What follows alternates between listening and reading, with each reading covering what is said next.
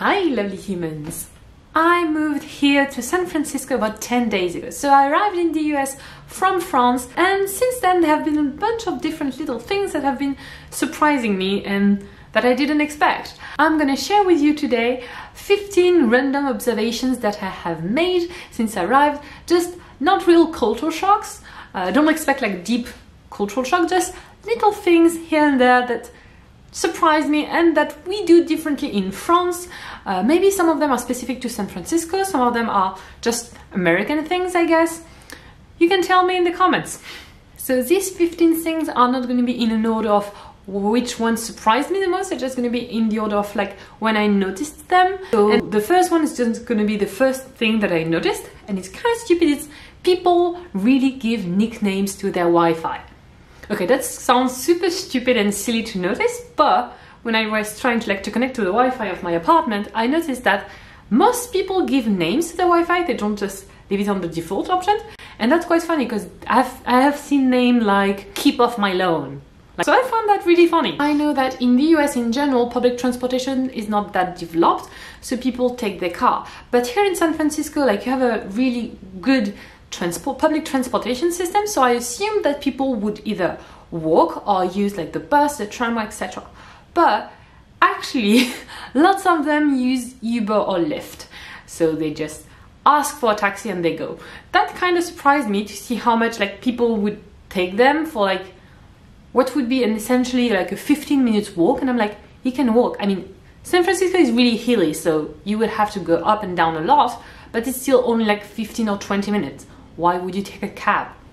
Apparently it's the thing here. The third thing I wrote down is that food here is crazy expensive, especially fruit and vegetables, which is really sad for me because I love vegetables, but in general lots of basic food items are really quite expensive. The fourth thing I noted was that tipping is so hard. Like, how do you... Why? I mean, I never know if I'm supposed to tip or not. Like, which situation are you supposed to tip and in which situations are you not supposed to tip? And then some people tell me that between 10 and 20% is fine. Others tell me that between 15 and 25 is fine.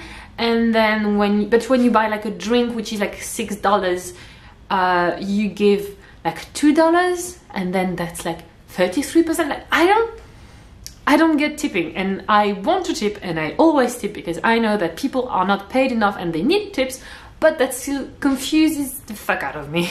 The fifth thing I noticed is that the "oh my gosh" thing is real.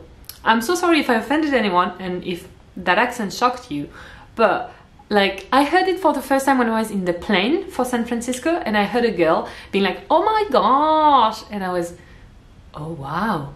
No way, that must be just one person. Like, people don't actually talk like that, right? They don't.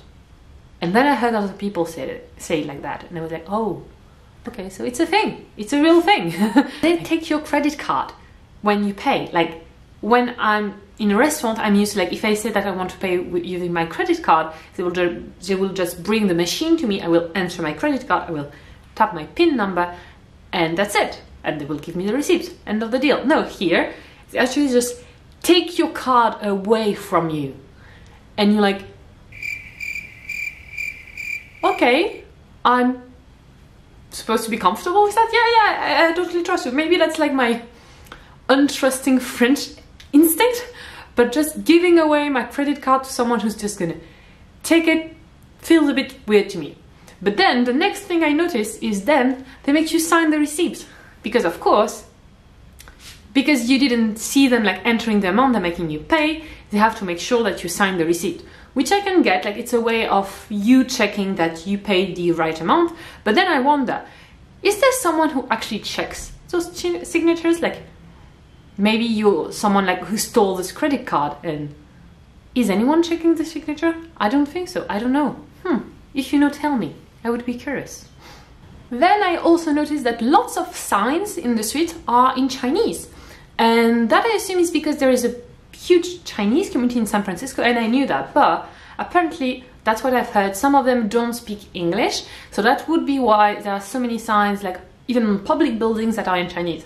And I find it quite cool, and I actually enjoy seeing Chinese around me, because for those 1 year on this channel, I have lived in China for a year before, so seeing Chinese everywhere is kind of familiar to me. And I also noticed that there are not a lot of kids and not a lot of cats. Yes, that's just one big category. Like, I live in a very like family neighborhood, but even if in this neighborhood there are not that many kids, I only assume it's because the price of housing in San Francisco is so high that people who want to have kids and who want to have a bigger house probably just move in the suburbs or in like the neighboring cities. And as for cats, I guess they just keep them indoors, but I haven't seen that many cats, and that makes me sad. I want to see cats. The fact that the metro is also the tramway is funny, I guess, but that also means that sometimes if there are like traffic on the street, the metro can be quite slow, and that's annoying, because like technically it takes me 25 minutes to go to work, but because of traffic some days it can take up to like 50 minutes. I also noticed that people are on their phone and their tablet a lot. And I don't mean that people don't do that elsewhere in the world. Like, I know definitely in Paris people are always on their phone, but here it's really like a step beyond that. Like, I feel like in the public transport, everyone's on their phone, everyone's on their tablet. Almost no one's reading. Then when you go to Starbucks or anywhere, you will just see...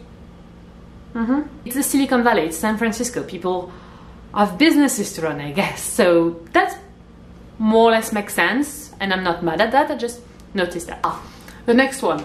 The 12th, like, one of the other things I noticed is that boba is a big thing here. And I don't know what boba is. I guess it's a sort of bubble tea, but I don't know, and it's called boba, and everyone loves it. And at this point, I'm too afraid to ask.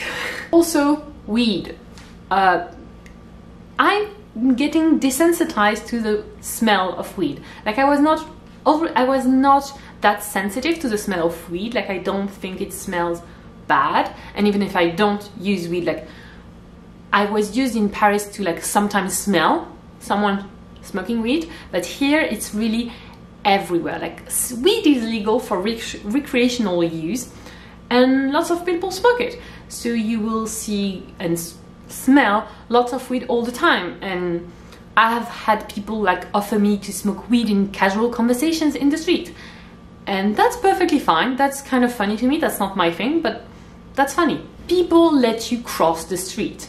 Maybe that's a cultural shock because I'm French and I don't know, or maybe it's just because I'm from Paris. But here, like when you want to cross the road, like almost always the car will stop to let you cross. Not always, not in the financial district, but in all the little neighborhoods, it's just expect that it will let you cross the road, and that's pretty nice. 40 things I've noticed may surprise you a bit.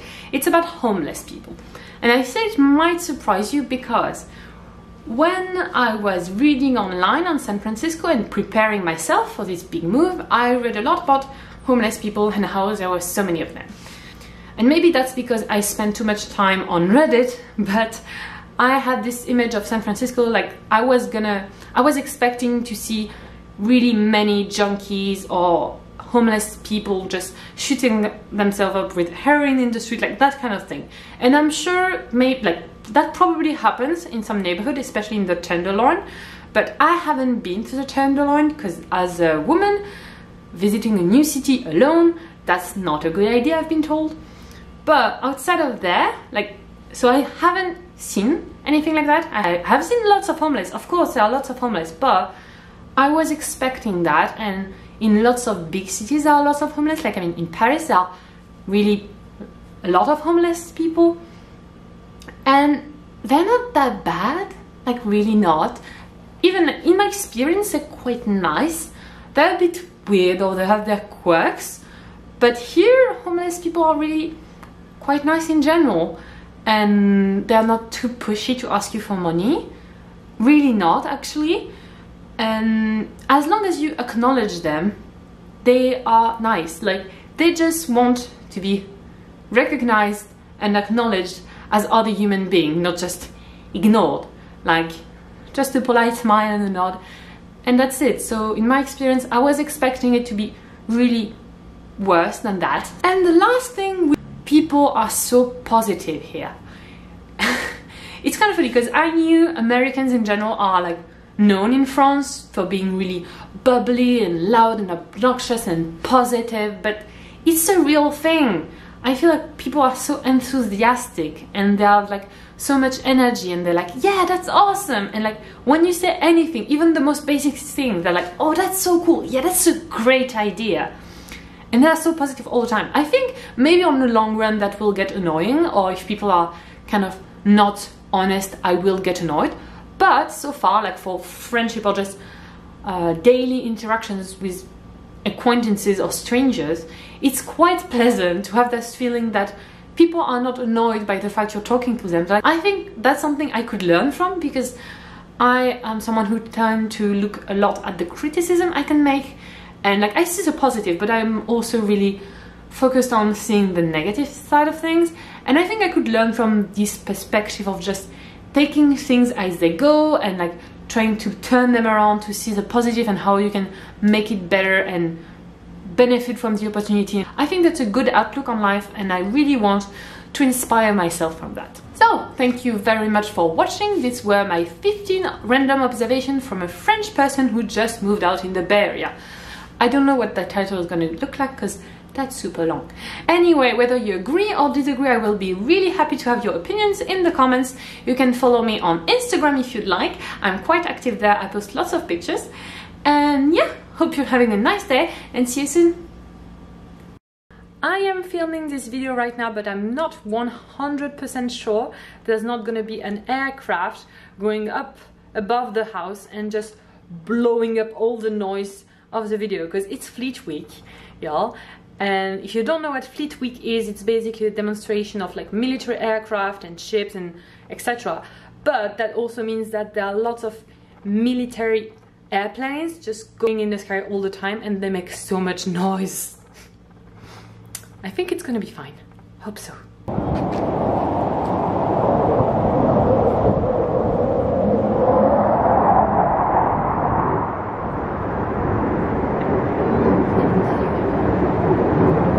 They're surprised, like,